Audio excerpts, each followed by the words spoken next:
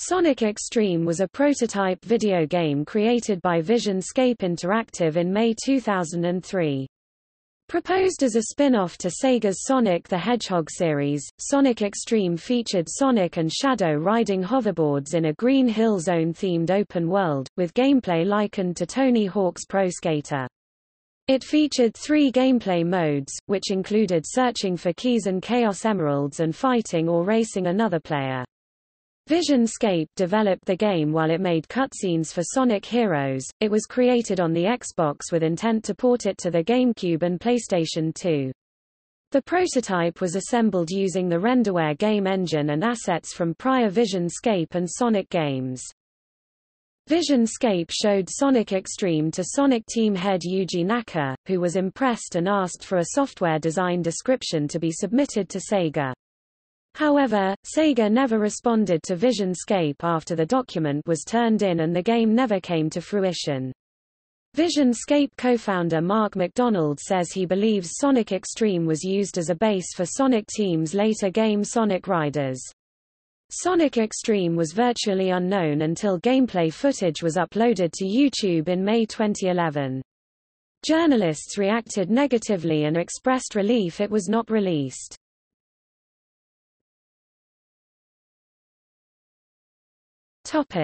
Premise. Sonic Extreme was an extreme sports video game in which the player controlled a character riding a hoverboard.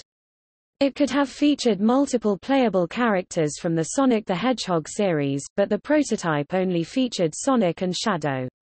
Polygon and Digital Trends compared its gameplay to Tony Hawk's Pro Skater. The player was placed in an open world with rings, crates, boost pads, ramps, half-pipes, and rails, and could perform tricks to boost their score. The prototype featured 3 game modes: Mission, Combat, and Race.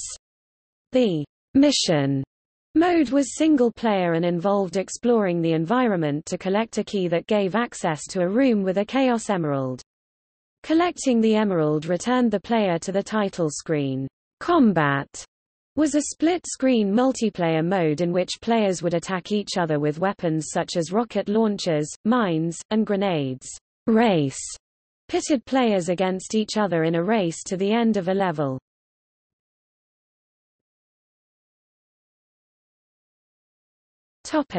Development.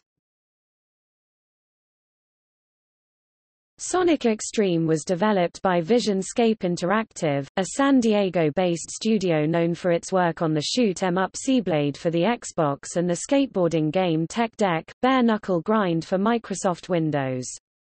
While developing Bare Knuckle Grind, Vision Scape decided to use its game engine, created using the Renderware framework, in other skateboarding games.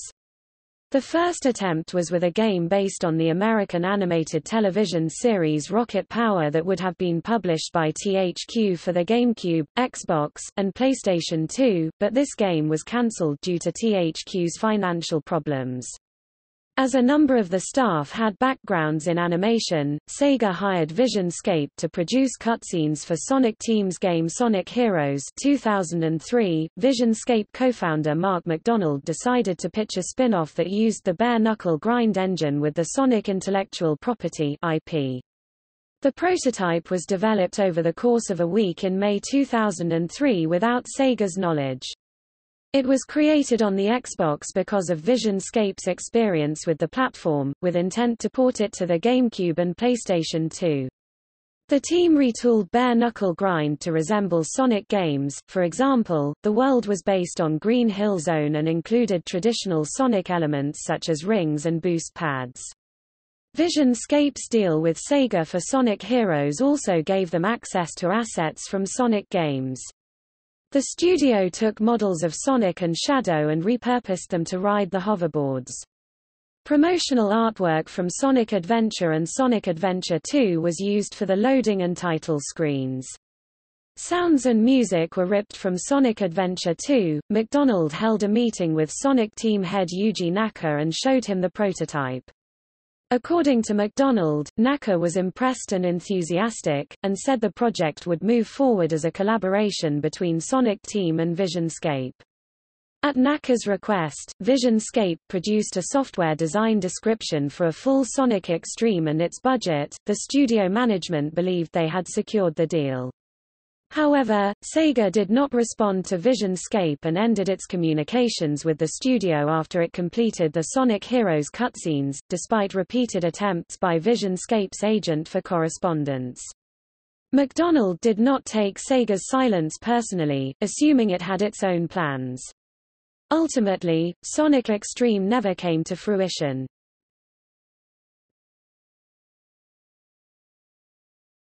Topic: Aftermath.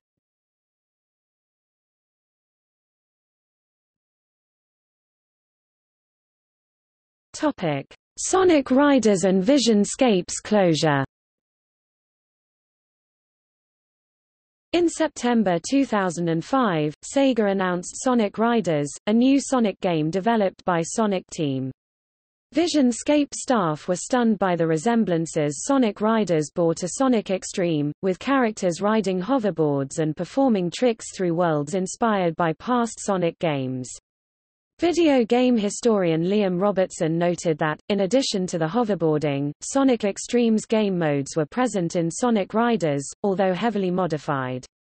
McDonald believes that Sonic Team took Vision Scape's concept before going in a different direction, which he thinks explains Sega's silence.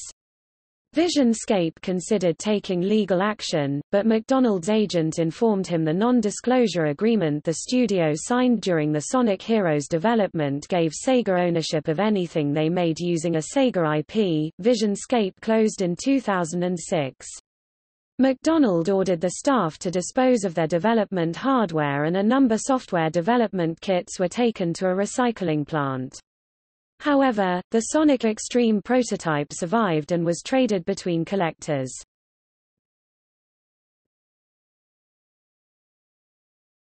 Topic: Rediscovery and reception.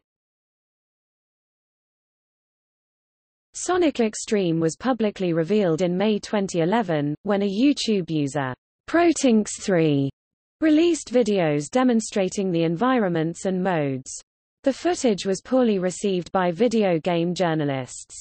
Game Informer and VG247 thought Sonic Extreme looked predictably and compellingly awful, respectively, and GamesRadar joked it Prov. Ed. once again that slapping the word extreme onto any popular franchise, activity or consumer good is a surefire way to guarantee that it will be anything but.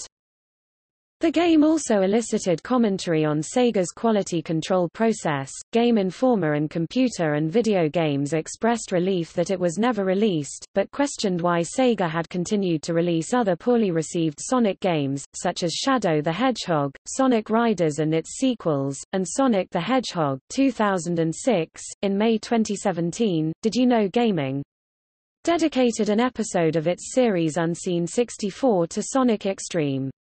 Former members of Vision Scape, including McDonald, were interviewed for the video, while research was provided by Andrew Bolman, a video game preservationist and the owner of the prototype. After the video's release, Engadget was positive, saying, "Extreme looks like it could have actually been a lot of fun," and favorably compared its battle mode to Mario Kart 8's